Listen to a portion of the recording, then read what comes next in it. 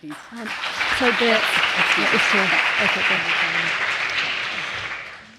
Thank you very much for the introduction, and thank you for inviting me to this event. I'm very happy to be here. So I'm a research scientist at Meta AI. I work specifically for the applied research, and more specifically for AI for customer support. I'm an NLP specialist. And I have a confession. When we saw the talk of Irene, I hope that I'm pronouncing it correctly, I was very jealous because she had very nice visualization. Unfortunately, I don't have any, so I warn you. And I must say that when you are an NLP researcher, you don't usually have very good visualization to show because it's always with text, whereas if you are in vision, you always have very nice images to show. But I hope that this does not deter you from pursuing a career in NLP because it is a lot of fun. So I'm going to talk about an ongoing research with some of my collaborators. The collaboration has been with other researchers in Meta, University of Cambridge, and Sapienza University of Rome. I want to take this opportunity just to kind of draw more attention at why I am here or why we are here. Obviously, we need more diversity thank you. And I must say that Meta is quite open to diversity, and they are really supporting it. So if you have any questions about working at Meta or being a researcher in industry, do reach out to me in the break time or in the mentoring session. And by the way, I just want to say that Alon Halovi is one of the top researchers in database, so I was very honored to work with him. So I want to talk about database reasoning with text, and what do I mean by that? Imagine a situation when you want to write an essay on the influence of women in sports, and maybe you want to consider the question that were women athletes were more influential if their spouse was also an athlete. Just a hypothetical question. Now, you want to basically answer these questions. What do you do to answer this question? In a very ideal scenario, you have a database that has all the information about all female or people and athletes and their spouse information. And I assume that we are here computer science kind of specialists. We all know some querying language. So you have the database, you write the query, and the job is done. And it's actually quite very easy.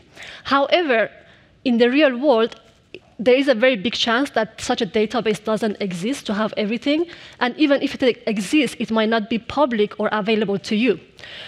So what do you do? And the other thing is that imagine that now this essay is not being written by you, is being written by your young sister or your young daughter or your mother who doesn't know SQL or any querying language. What do they have to do to answer these questions? So we might not have structured databases to have all of this information, but we all know that the information is out there somewhere.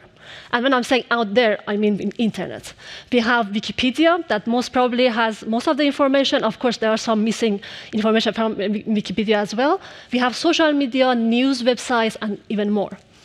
But how do you go and query them? I mean, you can't really go and read everything, and you don't even know who are all the people that you're going to do search on. Ideally, we want to be able to query a corpus on structured data, which I mean text. And also, you want to do your query using natural language, not using a SQL query. But we know that there is already a field called NLP that is concerned with understanding text and extracting information from text. Can we use NLP to do database-style queries over text? And actually, there is a task in NLP which is called question answering, and it's basically answering questions. But what kind of questions and what kind of answers are we kind of dealing with, or are we able to do in current NLP research? One of the most fundamental and basic question answering tasks that we have is reading comprehension, which is given a paragraph or a passage and a question. Either you know the question is not in this passage, or if it is in this passage, you just have to identify it. And it's usually an entity, a name, a word, or maybe several. And actually, most of you probably are familiar with transformers, or maybe I can say BERT, which is one of the models. Transformers are very good in doing the job that I already said. Even before them, we could do reading comprehension, but with the rise of transformers, now they have kind of pushed a state of the art in many NLP fields. They are deep learning models that have self-attention mechanism, and they are very good in processing sequential data, which make them ideal for text, and they are very big, usually millions or billions parameters. However, there is a limitation to them, and the limitation is that the input data to them cannot be very big, which is a lot of NLP models even in the past, but specifically them because they need a lot of computational power. So, if you had a passage and you have the question, it's not a very difficult job actually to find the answer yourself. Usually that's not the case. We just have a question.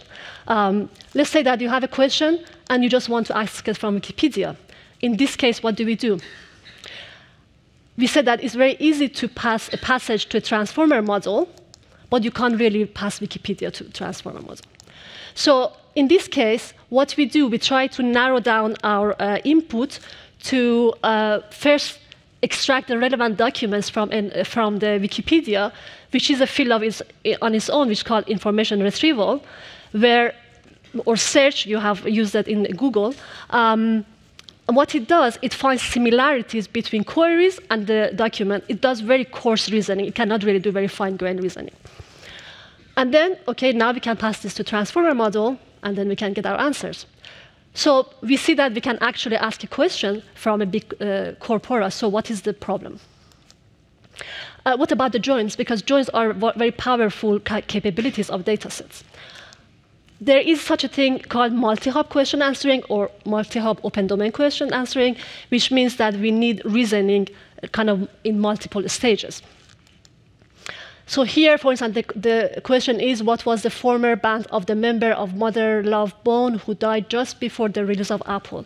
So for this, you need several different passages, and you need to join the information and reason over it to find the answer. So what we do here, we have a slightly more complex information retrieval system that can find different reasoning components, and then a transformer can go over this and use bits of information and find the answer. So we can do some join, but it's quite simple join because the answer is just one kind of entity. So let's go back and see what are the differences between databases and NLP. Databases are very good in scaling to millions of records. And they can also handle complex queries, joins, select, sets, count, mean, max, and so on. However, the structure of the record in the database is predefined through a schema. You can't usually enter data into database directly. There should be an app that is connected to the database. For instance, when you have a website and you do registration, the information goes directly to the table.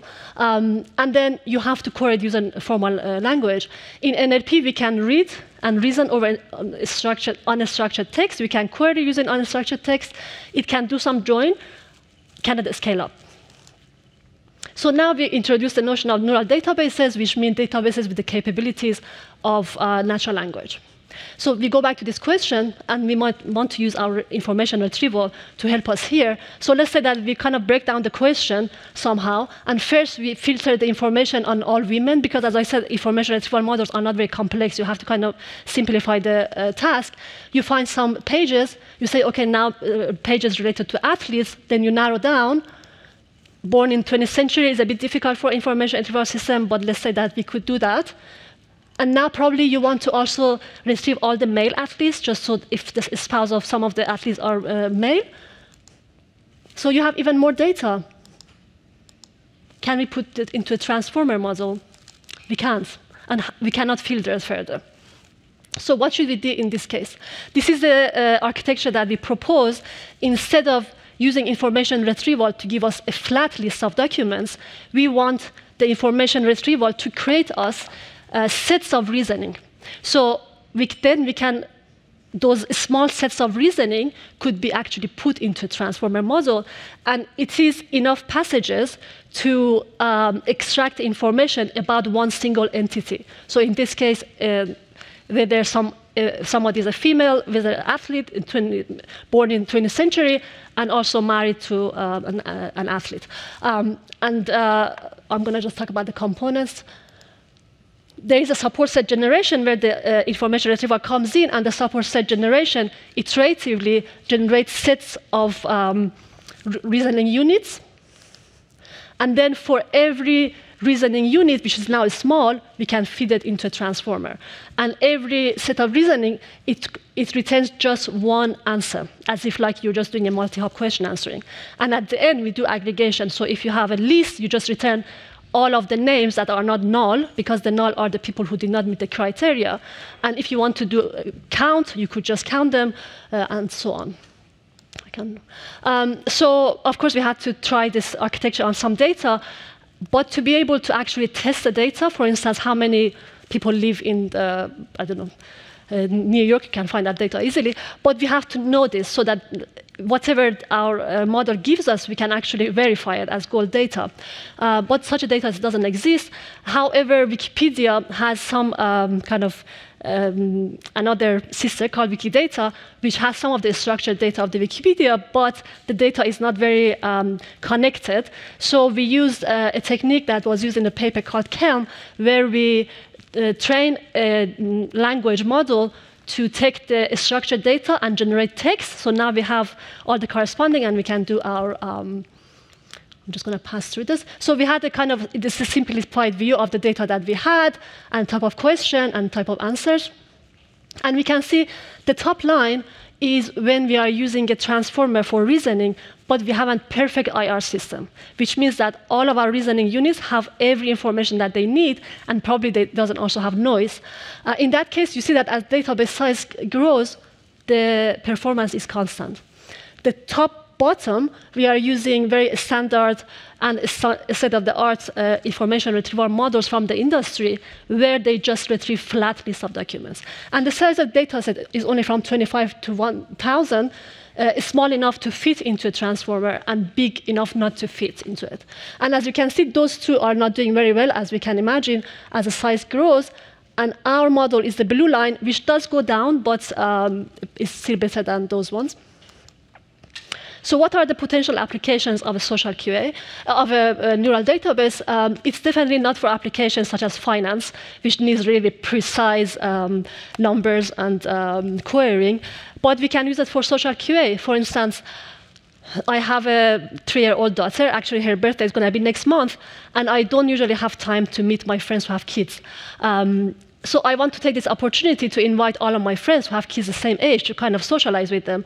But I don't remember, actually, which of my friends have told me they have kids or what is the age of them. I want to be able to say, you know, give me the list of all my friends who live in London, and they have kids between the age of 2 and 5, right? That would be very convenient. Or the other thing is that I always forget the names of kids of my friends. Or sometimes I meet somebody and I don't remember their names. I could, for instance, say, you know, what was the name of the lady that I met in Zurich in WiDS who works for IBM, for instance.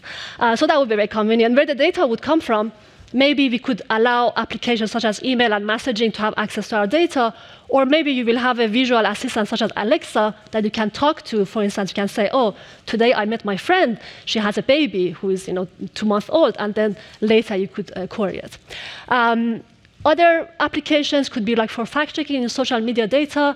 You want to see like all the trending memes or misinformation, give me all of the posts that are about Trump and it has a photo of something. Or for search, for instance, find me all the posts where my friends are proposing.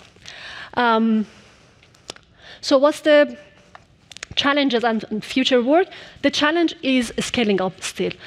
So the architect that we propose, it does make sense to kind of parallelize the reasoning and have smaller units of reasoning, but the bottleneck is information retrieval. So we want to be able to really scale up to real data, to real world kind of scale, and also we want to work with real data, because the data that we have was kind of artificially created. And also the vision is that to extend neural databases to other modalities, so you can query over not just text, but also the data in the table, in images, in video, and etc. That's it for my talk. I'm almost on time. I'll be happy if you want to have any questions.